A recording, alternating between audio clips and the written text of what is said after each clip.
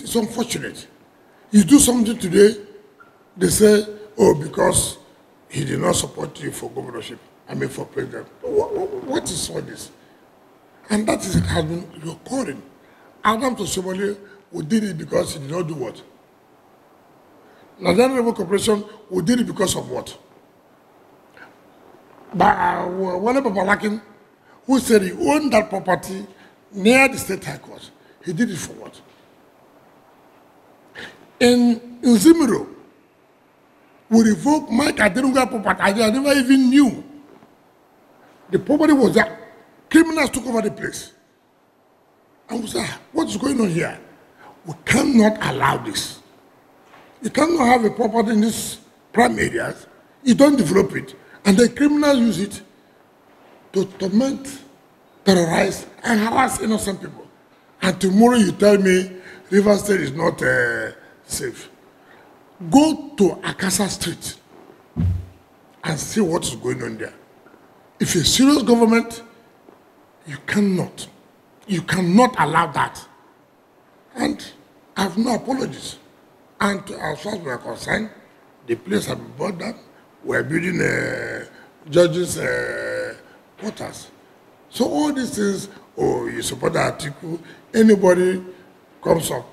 Take for example, as a governor, I, on my own, told leaders of our state, you should own properties here. I allocated it to leaders. And I said, listen, condition you must build. You must build. Most people were building.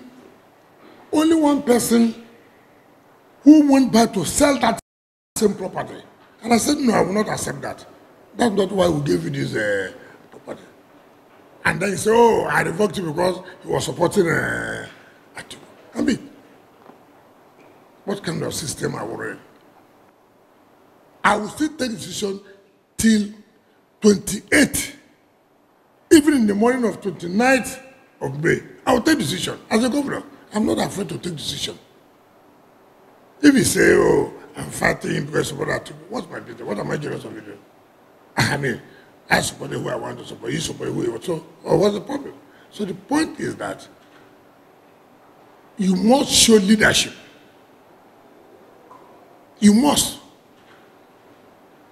I'm going to take decisions that will people will not believe it. I will. And for me, River State first. One of the reasons why they remove our tribunal to Abuja, they say River State is not safe. How? That they kidnap the former NBA president, who also lives alone around. And then you don't even know those who are living there.